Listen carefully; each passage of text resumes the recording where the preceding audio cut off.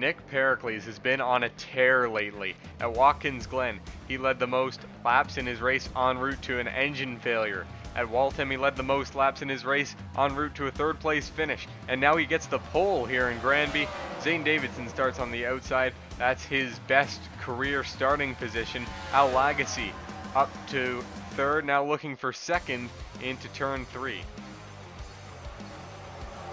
Experienced dirt track ace Bill Littlejohn has been looking forward to this race for a little while. Was also looking forward to Waltham. Didn't quite get the performance he was looking for. Got vastly outperformed by his teammate and daughter Prudy. But Bill stuck in the high line for now. Caution's out very early on, lap 3. Andreas Allen stuck right at the top of the racetrack. Guerra goes even higher. Andreas tries to drop a lane, but Henry Williams is there, and Andreas Allen goes for a little bit of a spin. Mifune Sanjuro spins trying to avoid Andreas, and everyone else manages to get on the brakes mighty well to avoid those two spinning cars. Real shame for Allen. He was one of the fastest drivers the whole weekend, just didn't have the qualifying effort to back it up, and those are the things that can kind of happen to you early on in the Hornet's Nest. Pericles brings the field back to the green flag. He's led every lap so far. Lagasse takes a look down low but can't get the move to stick. Acevedo restarts third. One of the race winners in Waltham was he, and now he's trying to succeed on a vastly different racetrack. Tyler Faber looking down low in the 900. He hasn't had a lot of good finishes lately. Sits around 70th in points as things stand. That won't be the case if he can finish up in third position where he currently occupies. Al Lagasse still fighting on the bottom of the racetrack, and he will take over the lead from the 84. Baskinger also carrying the momentum from Waltham up into the podium. Joshua Sekuli following him through. Sekuli hasn't had a lot of luck on these short tracks. In fact, rolled his car over at Jennerstown, but he is going for it today, now up the inside of the 10 as Acevedo takes the lead from Lagasse. New drivers inside the top 10 include Small Nozomi, who, if this top 10 effort can continue, well, that will be her best career effort. That's John Gambit, who's cracked the top 10 in the 5 machine. The 12 of Shelley into the top 10 as well. Same with Damir Baizhiyenov. He's won some dirt track and short track races over the course of his career. William Duncan in the 83 also on his way forward. Daniel Voiles started this race 4th. He's on his way backwards. Ali Nelson gets real loose off of turn 2. Keeps that thing going though, and will continue to try and make a pass. Gambit was on the bottom of around a lap ago. Not so much anymore, nearly into the wall actually off of turn 4. Sekuli managed to lead a few laps, but now it's Lagasse back to the front of the pack. Davidson trying to make his way into second as we're 3 and 4 wide for around 10th on back. A lot of hungry drivers in this pack, and Wes Jones gives a little bit of a tap to the 26 of PJ Williams. That sends him around down the racetrack. Made a little bit of contact with Mark Hankins. No harm, no foul there. Everybody keeps it straight except for Williams, who spins into the pits. That will be caution 2. Lagasse returns him to the green, but Sekuli says not so fast. In the number 2 Copart machine, he's got the lead before they even hit the back straight. Zane Davidson trying to follow him through. He's up the inside of the number 01. Can Lagasse shut the door into the corner? Not quite. The 9 holding tough on the short side of the racetrack. Pericles sits in 4th. Some surprises at the tail of the field. Justin Carter ran well at Concord and Jennerstown, but can't seem to go anywhere in that 85 Welsh's machine so far, running 37th. Tristan Wilhoit got his season off to a great start, ended up being second in points at his peak, but since then has fallen to around 20th in points. PJ Williams in the 26 trying to recover from his earlier spin. Derek Hamill in 40th, with Zachary Fitzwater Sr., who damn near won the thing at Pocono, sitting 41st. Sam Curtis, for the 2nd race in a row, goes out due to an engine failure early on. That will put him 42nd. As Justin Carter spins the 85, going into turn 1, he gets up into the air in the 85, goes for a little bit of a tumble, but doesn't roll the car, surprisingly. And Tevye Kingray and Sylvian Lasavage also get a piece. That's caution 3 out on the racetrack. Sekuli led the way for the 10 laps preceding the caution. Nobody out of the race from that last incident, although Derek Hamill ended up coming into the pits due to a blown tire. They ended up having to make some repairs on that car, and he ended up falling a lap down under the caution, completely unrelated to the accident happening around him, though, as Al Lagasse and Zayden Davidson will race for second. Sekuli seems really strong in that 2 car. No one seems to be able to get to his back bumper. Pretty close call on the restart between Rowe and Nelson in the 96. They both keep it going straight despite some contact, sending both of them down to the inside on the back straight. Approaching the halfway point, DJ Curtis and Joshua Michaels are definitely the candidates for hard charger of the race. Curtis started 28th and is up to 12th place with his most recent pass on Acevedo, while Michaels now resides well inside the top 10 after starting 33rd. Oh, Lester down to the bottom after contact with Ziznovsky. I think he saved it though, and they'll stay green. Andreas Allen up to 24th behind Lucas Knight in the number 39. He's on a bit of a recovery run after crashing his car earlier on, but has been doing well to get by drivers like John Gambit and Joki Lehtinen, along with Bill Littlejohn in the 30. He was continuing to have a pretty mediocre effort. Doesn't appear to be anything aesthetically wrong with the 03 of Tevye Kingray, but that is definitely not the same car that started the day. He's going a lap down to the top 10 already, as Henry Williams throws in underneath Casey Lester, somehow manages to get the move stick, and Tevye Kingray's been a pretty gracious backmarker running the outside, but might be in a bit of a pickle as Williams uses Kingray to get by Lester. Lester trying to get down to the inside of him, but Kingray goes around off a contact from Lester Hankins with a near spin as well. Manages to save the car, but Kingray down into the end of the pit wall. Not nearly as hard of a hit as Annie Thomas took in race number 1, but that car spewing smoke down in turn number 3.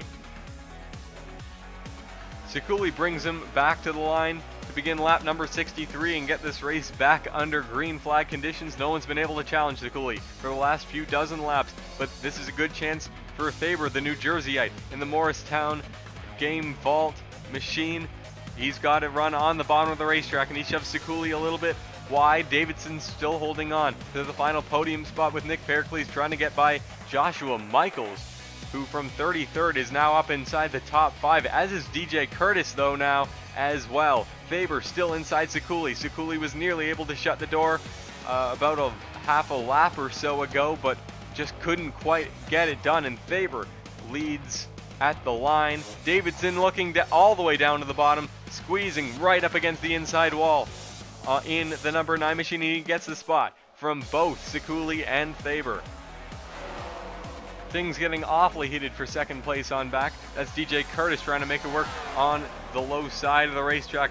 He's underneath Sekuli and Faber, and it looks like he's going to get second out of it. 37 cars still on the lead lap. Hamill, the only driver on the racetrack who's not. He is 1 lap down. Duncan and Cortez went out of the race from engine failures on the last caution. Other than that, it's just Tevye Kingray who went out from the latest accident, and Sam Curtis, who gets his second straight last place finish after blowing up very early on. The Aussie may succumb to Curtis in the 33, who's been roaring up the inside of the track. A lot of drivers have been struggling with corner exit speed, but certainly not Curtis. The 01 of Lagasse back into a podium spot. He's never really fallen out of the top dozen or so cars this whole race. And what a turnaround effort it would be for Lagasse's season if he could get it done today. Lagasse has been started well in a lot of races, but always seems to fall to the midfield or further. Davidson's got the spot back, but perhaps not for long. Lagasse running the extreme inside of the racetrack. I don't think Davidson thought he left the door open there, but he sure did. Apparently, Lagasse to the race lead. Curtis in the wall in number 33. He's going to lose a lot of spots. Fall outside the top 5 just like that. First to 6th in about 1 lap. Joshua Michaels in the 04 now, looking on the bottom of the racetrack. Kyle Collins into the top 5 after starting 38th out of nowhere in the Musco Lighting, number 48. Michaels trying to hold off Lagasse on the outside, but he's got Sekuli back to the bottom of the racetrack. Sekuli was very strong in the midsection of the course, and if he can continue that run in the number 2, then he may just go home with a victory. Michaels once again challenging Sekuli, but what a run by Collins on the bottom of the racetrack. He's been really strong in the center of the corner. That's got him to the front of the pack. They made some adjustments after qualifying, and they seem to have worked, because he is now in the race leads. More and more drivers getting into the outside wall when they get pushed up the track. I think there's a lot of marbles up there, a lot of nasty dirt that just doesn't carry some of the grip that the rest of the track has. Now it's Alexander Rowe to the bottom of the racetrack, trying to fight Kyle Collins for it. 3 wide for 8th. It's Baskinger, Knight, and Lagasse racing for it. Knight throws it in, but too hard as he gets it sideways. And the 01 and the 8 go into the wall. Caution not out for this, but significant damage to both of those cars. I don't imagine they will race the same as they once did. Real shame for Lagasse in particular. Usually it does tend to be his fault that he falls through the pack. This time, innocent bystander. Caution is out for something else though. Sekuli completely boxed in on the high line in the number 2. He is running 7th, got a tap from behind from Curtis, slides down to the inside of the track, makes a little bit of contact with the wall.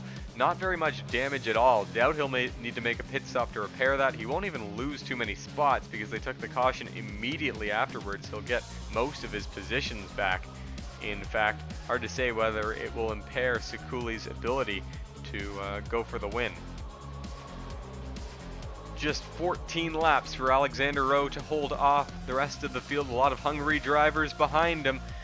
Gets a really good restart. He went really early back in turn number 4, and I think that caught Pericles off guard as he's back around 5 car lengths off the bumper of the 36. Faber's all over the back of the 84.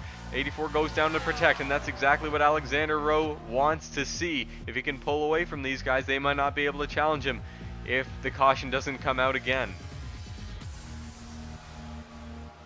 Typically a road ringer, Caitlin Sang has done well to get herself in the top 10 in the number 07. Small Nozomi tries to dive to the inside where there was no room. Caitlin Sang with save of the day probably in the 07, nearly hits the inside wall, manages to get that thing back up onto the racetrack without really losing a position. Might lose the spot to Nozomi after all, but overall that's about the best thing you can hope for as a driver when you get turned off of a corner like that.